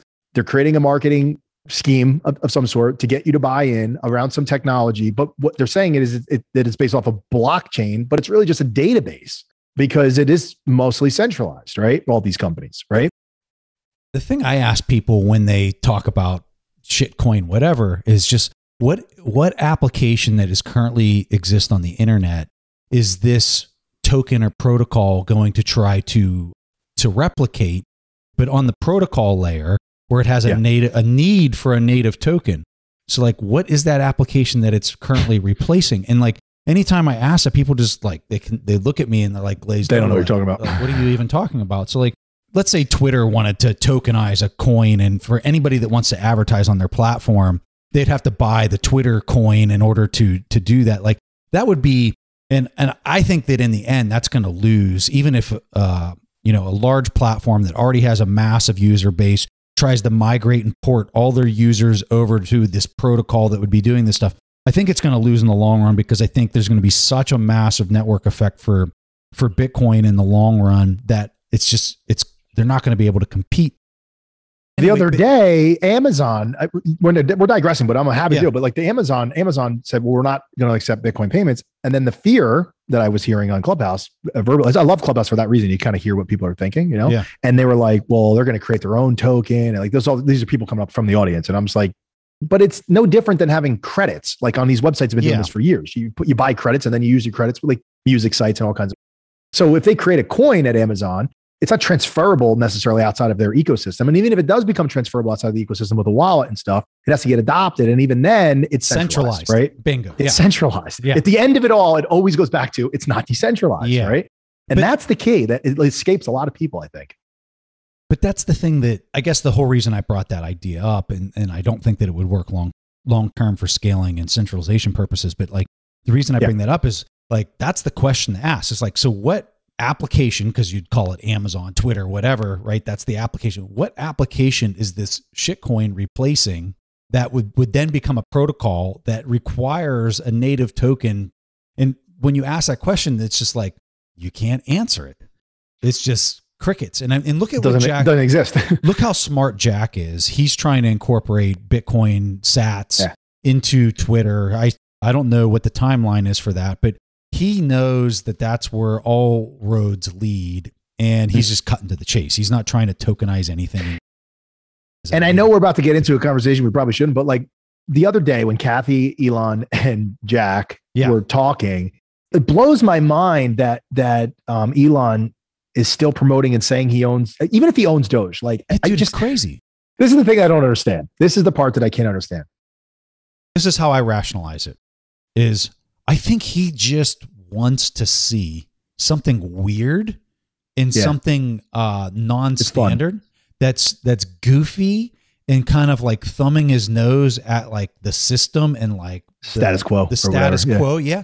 I think he wants to just see, like, he would find it really funny if Dogecoin became like a Doge because of that. But this is alone. Yeah, but this, I know. It's nuts. Well, he's definitely weird. I mean, I'm weird too, right? But the weird thing, and this is where he's weirder than me, right? The weird thing is, like, if you look at all these other influential people that have come before him and before us, right? Bill Gates, Steve Jobs. Just think of like these titans, right? Like, who has ever went out publicly and said, I'm really invested in this highly speculative thing? They probably have been invested in highly speculative things, but they felt a personal responsibility to the public to not tell people that they're invested in highly speculative things, because they'll copy them thinking, well, he's smarter than me. Yeah.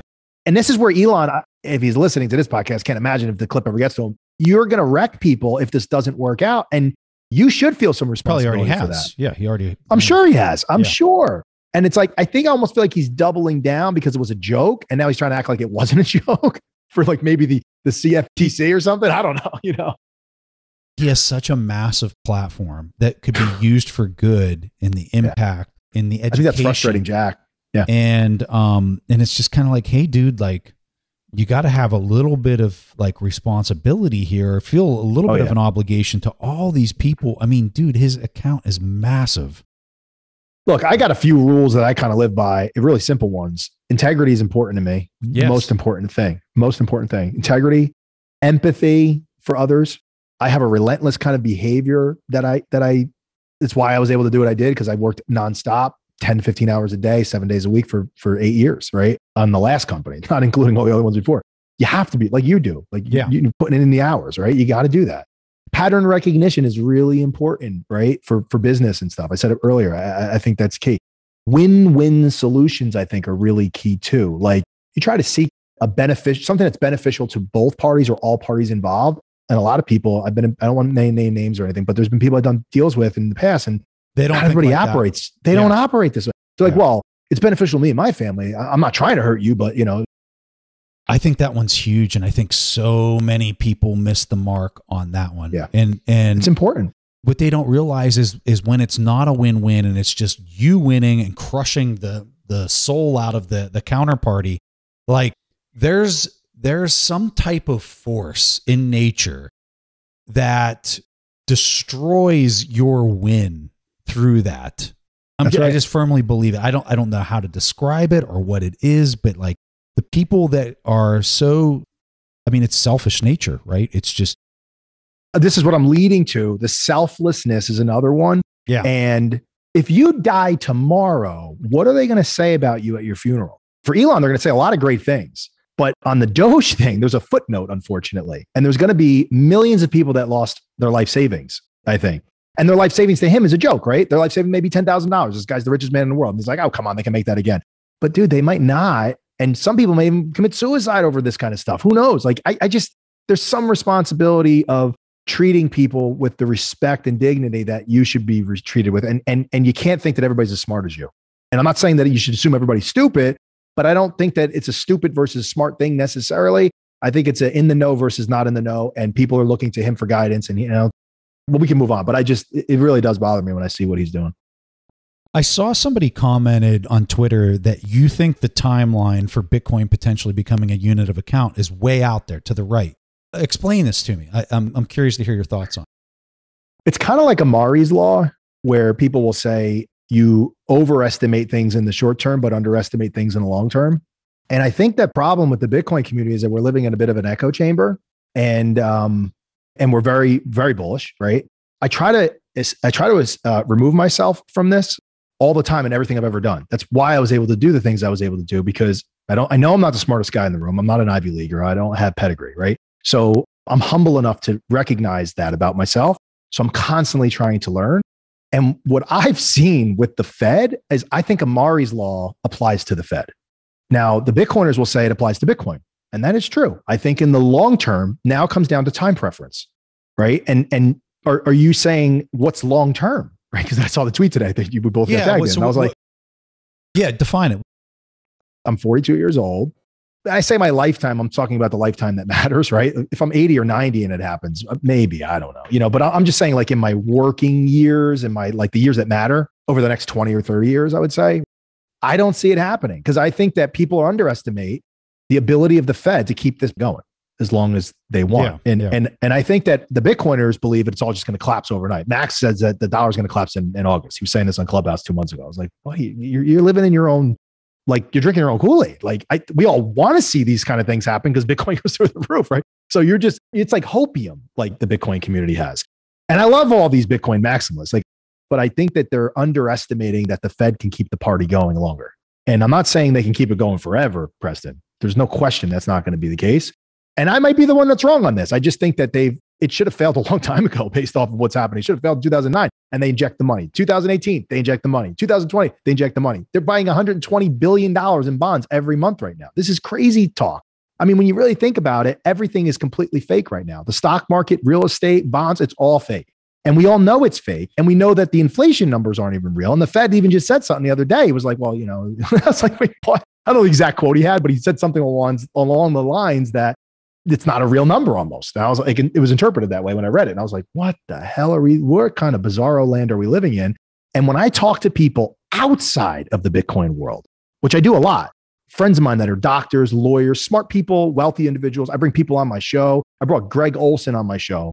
This guy sold his company. He sold his company at 48 years old, I think, for $600 million, bought it back for $6 million, then sold it again for $60 million. I said, how much Bitcoin do you own? This guy's like, Bitcoin. I don't own any Bitcoin. I'm like, why not? He's like, I don't need to own Bitcoin. People don't realize if you're that wealthy, you actually don't need Bitcoin. And when I say that to a maximalist, they go, oh no, he needs it. And I'm like, no, he has time. He has time. He's invested in assets that are inflating with inflation right now. Yeah. So he has time to make that decision in the future.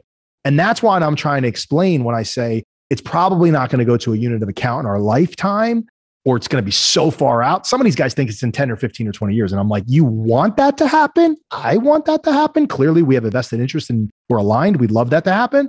But I don't necessarily see that happening because I don't see the adoption from everybody who has the money. Because again, it's a monetary network. You need that money to believe. And it's not as simple as saying like, hey, I give this to my 2-year-old and in like 5 minutes, he knows how to use it.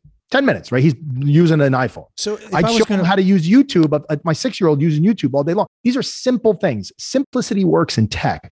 Facebook, Google, Twitter, whatever. Google, like it's just simple input search box, right? Like this is not complicated stuff. That's why it scales really quickly. This is complicated. I'm sure you could admit you don't know everything about Bitcoin, but to the average person, you know 99% more than most people, and yet you still don't know anything about Bitcoin, right? Like to me, there's a learning curve that needs to come. Understanding about money and monetary policy. And most people don't know anything about this. Even people who have a lot of money don't. And that part, I wouldn't say it's worrisome. It's a slower adoption than I think people believe. I like your point. And if I was going to summarize your point, it's really kind of like Larry David. It's like curb your enthusiasm. like just pull it back a touch. And you know what? If you're wrong, so be it.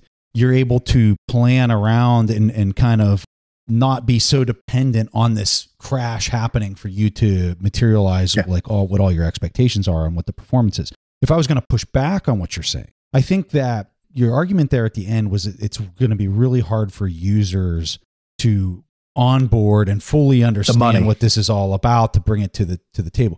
I don't think that's where the value appreciation of Bitcoin actually comes from. I think the value appreciation of when Bitcoin goes from 100,000 to 1 million to 10 million per coin happens through a just total meltdown in fixed income. So as fixed income, and when you think about user count compared to fiat value, there's a handful of people that are controlling hundreds of trillions of dollars in fixed income. And so what I think, I guess why I think the timeline is pretty fast. I think in the coming 10 years. And I guess the reason why I think it's going to happen. By the way, I hope you're right, because they got a lot of Bitcoin. No. And it doesn't, either way. So I'm not like anti-Bitcoin in any way. Yeah, no, it doesn't matter with either one of us are right. But I guess what I think you're going to see is as they're continuing to compress these fixed income yields down to, they're already at nothing. You got a little bit of nominal yield here in the US still, but it's getting so compressed. And then you just look at the trajectory of how much fiat's being added into the system. You're going to be down to zero. You're going to start going into negative rates. They're going to try to take it even more negative.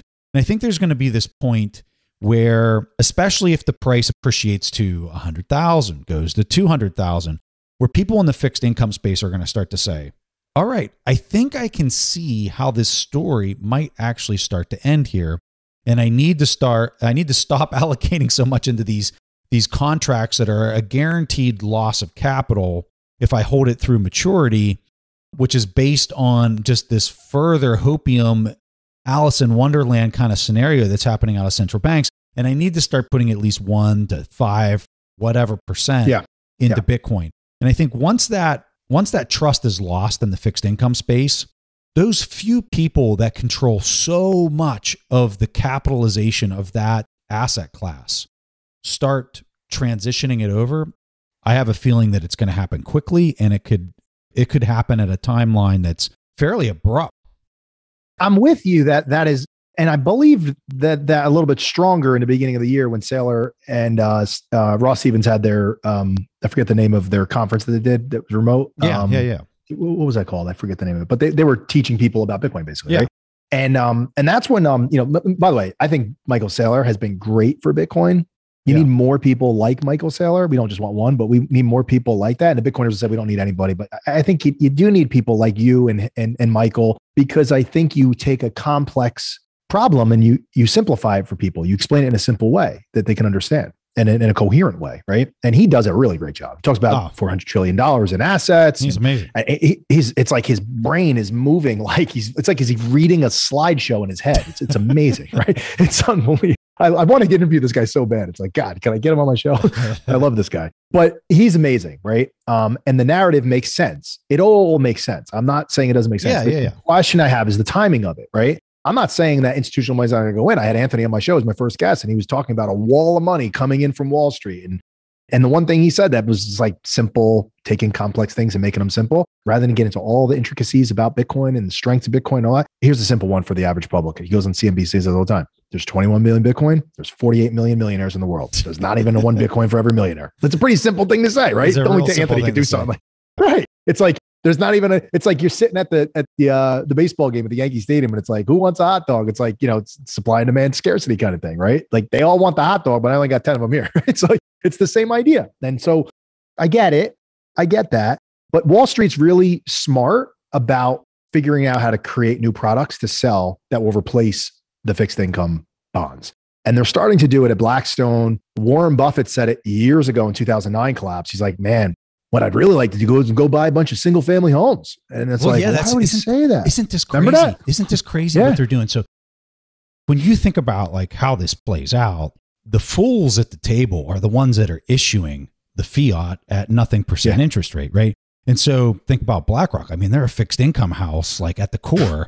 And so like, you're like, they're the patsy at the table here. Now I understand like they got all these policy type things that they've got to do to get the money out the door that the Fed and the government is kind of putting on them. And so just recently in the last 6 months, when they started buying all these homes down in Texas and they're the whole neighborhood before pre-sale. Pre-sale. Exactly. What are they doing? They've stopped being the patsy at the table by issuing the fiat that they're going to get paid back as worthless currency over a 30-year period of time at a fixed rate. And they've become fixed rate, and they've become the owner of the equity so that they can adjust the rent rates That's exactly right. As annually, the inflation, as the inflation and the debasement occurs on. I had Grant Cardone on my show, and Grant and I've had multiple different conversations on and offline, you know, and he's obviously a real estate guy, and I got him to buy Bitcoin, by the way, just so everybody understands the Bitcoin community. I got Grant Cardone to buy Bitcoin. I convinced his ass, right? Because when it dropped to like 29,000, he gets on Clubhouse and he's like, Jay, you be proud of me. I bought a bunch of Bitcoin today. This guy's funny. Who knows if he really did, but he told us all. But he's been saying that America is going to turn into renters. Americans are going to go away from home ownership. It's going to turn into renters, right? Garrett Camp said this, obviously, and Travis for Uber with car ownership as well. But he's been pounding the drum on the real estate side. And he said, I'm going to sell. He has $2.5 billion of assets under management right now with all his properties that he has at Cardone Capital. And his buyer, he said, will be Blackstone someday. He's like, but I don't have the scale yet. It's got to be way bigger, right? $2.5 billion is not enough. It's got to be like 10 to 20 billion. Yeah, it's got to push the needle, right? They just went out and raised $6 billion from investors to buy up single family homes, like you said, to replace debt instruments. Wow. Right. But this is crazy, right? So no, Blackstone, I said, did the $6 billion, right? So Blackstone just gets the $6 billion. It says, and not Grant, right? Grant's trying to get the $6. The point was that I'm getting to is there's 118, $120 trillion in debt globally. This is Saylor's numbers. And I think 18, 20 trillion of that is negative. Effective real rates of returns are negative, right? That money's not going to, so my bullishness in the beginning of the year after hearing Saylor say it, I was like, wow, that's really bullish because that money has to come into Bitcoin because they're yield chasing and they're not going to get a yield on Bitcoin, but the appreciation, if you look at the history of it, but that's a big bet for a bondholder to say, we're not looking for a yield anymore. We're just going to buy something for the appreciative gain on the going forward. That's not what bond holders like to do. They like to get a yield annually off of the asset that they purchased. And that's real estate. And I think this is where the slowness happens of the adoption, I'm telling you, right? I think that it's something that I didn't foresee happening. I couldn't see that coming, that they're just going to buy up houses. They're going to keep finding things they can buy as an asset that gives them a yield until they've ran out of everything with all the money they're getting from the Fed. And then what's the last thing to buy? It's going to be Bitcoin. And I'm not going to say, I'm not saying everything's first and then Bitcoin. I'm saying they're going to start doing this to dilute what could have been Bitcoin adoption. They're going to do other things that we're all in the Bitcoin community saying, what are they doing? Like eventually everyone's going to do a run on housing, right? And buy Bitcoin. That's what you and I believe, I think. They're going to be the ones holding the bag. But to your point, they could just, the underlying asset value of the real estate isn't actually important to the bondholder. And that's in sense, it's about, like you said, the adjustment on the rents for their yield on the inflation as it's changing year to year. And that's the most important thing. I went to some of my investors about 3 years ago and I said to them, I want to get into triple net real estate. I want to raise a fund because they had contacts in Wall Street. And I was like, let's go out and raise like $100 million, 50 to $100 million bucks, and we'll buy triple net. We'll buy a Starbucks corporate run properties. You buy the land, it's triple net. They pay for all the maintenance for the audience. They pay for the maintenance of the building. They pay the property taxes, et cetera, right? So you do nothing but collect money, basically. This is great. And it's a fixed product. It's better than a negative interest rate from a bond. Of course. Because you're getting 5-6% yields on these properties. And what they said to me was, if you look at the history of the way assets have worked for the last 30 plus years, in the early 80s, we had like 20% interest rates. They drove all the way down to 0% by 2009. And the guy said to one of my own investors, like, if you took a ball and I threw it at the ground, what's it going to do? It's going to hit the ground and bounce up. He goes, and that's what rates are going to do. I go, no, the Fed can't raise the rates. And this is 3 years ago, right? Yeah, this is before. You're dead right. This is after 2018, right? So I saw the crash in December and then it popped right back up, like bang. As soon as the Fed went on 60 minutes, Jay went on 60 minutes and calmed everybody's nerves, bang, the markets recovered instantly, like literally instantly, right?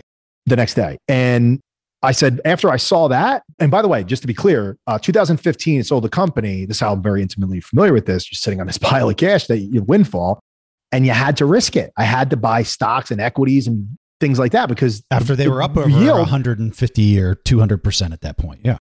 I'm taking all this money and I'm putting it in a savings account, yielding me like 0.1%. What are you kidding me? 1/10 of 1%. It makes no sense, right? So like, I wasn't doing that. So anyway, some of the money was in that, unfortunately, but like not all of it, right? And so I just believe, to be honest with you, Preston, that you're going to see money moving into real estate and other types of vehicles. They're going to create vehicles. It's what they do. Wall Street creates products and vehicles, and then they sell it to their constituency, right? And that's just what I see happening before I see full adoption to Bitcoin. So that's why I'm saying unit of account, bro, we're a ways away from like pricing a house in sats if you don't have all the money moving into it first. Because I'm not saying you don't get to a multi-million-dollar coin first. What I'm saying is, and this was the tweet you got today, The tweet was, Jay doesn't believe we're going to a unit of account. Yeah.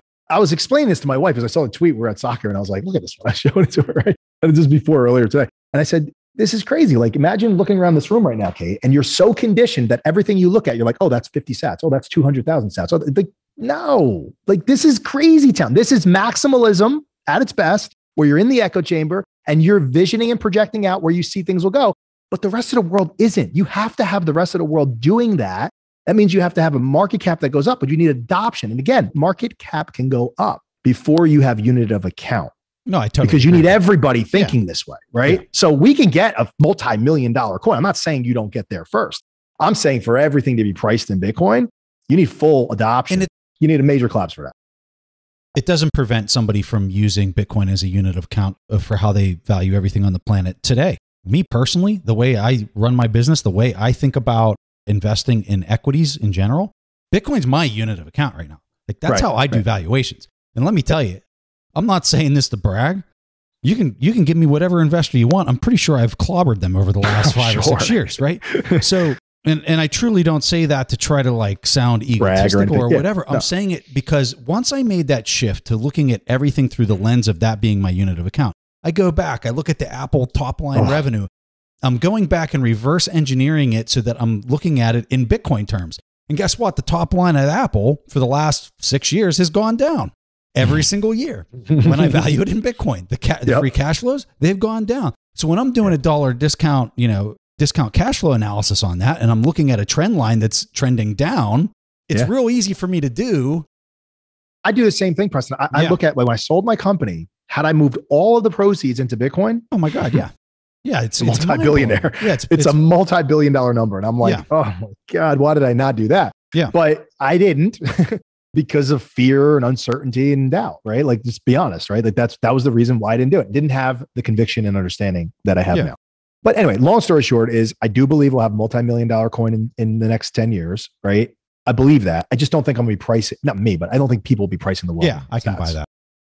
The one thing that I want to say for people that are listening to our conversation about the real estate piece and BlackRock stepping in and buying the real estate, I don't think this is a good thing for society. Like, no. I want that to be very clear. Like, we're kind of laughing and joking, and like, to us, it's just really obvious as to why this company is doing this and why any other big fixed income house is probably trying to put those quote unquote positions on of buying people's houses. They're going to bid the prices of real estate, and it's going to be a mess.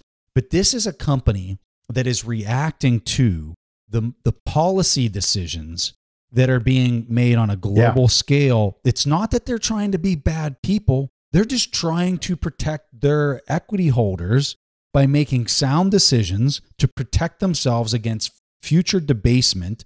It's happening in the double digits based on M2 money supply growth. And like, they're just reacting, just like everybody else is reacting, just like you out there buying Bitcoin are reacting to the circumstances of what's being dealt. So I just want that to be clear. And I know Jay feels the same way. Is like, one thing I wanted to tell you that I agree with, that it's dangerous, is that what's going to happen, I believe, is that there's like $40 trillion in value for single family homes in the US. So from a perspective of the negative interest rates, they could probably suck up a lot of that dollar shift from the negative interest rate of bonds over to real estate. So if there's $40 trillion, you're not going to get all the single family homes in the US, but can they get 10 or 15% of the single family homes?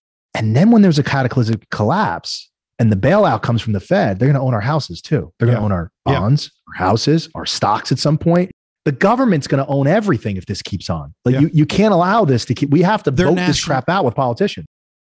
They're nationalizing everything, but they're doing it in a fractional kind of way where they very slowly, slowly. It's not like, oh, we now own this company. It's like, no, we own 5% of this company. Now we own 10%. And now we just own everything.